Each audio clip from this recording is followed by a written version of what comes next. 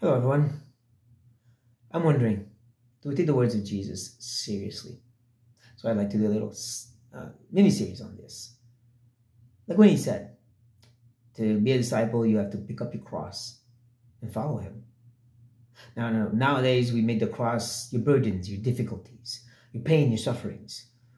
Is that what Jesus meant? No. To pick up your cross literally meant get ready to die.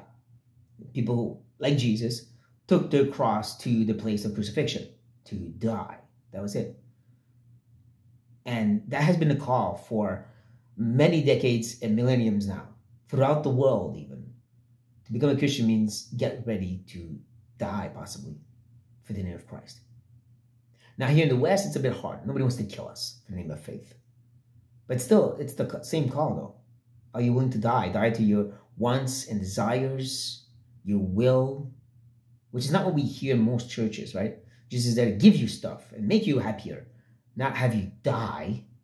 Yet, that's what he said to become a disciple. Pick up your cross. You want to have a nice family, you want a nice life, and have Jesus too. Are you willing to have that die? We're reminding ourselves that we've been bought back at a great price. We belong to him. He's made us his vessel to glorify himself through. And if he wants to destroy it, to glorify himself through, I want to say yes to that. Recognizing that we were bought back at the price of his own son's death. Yeah, we really need to take these words seriously, don't we, dear brothers and sisters?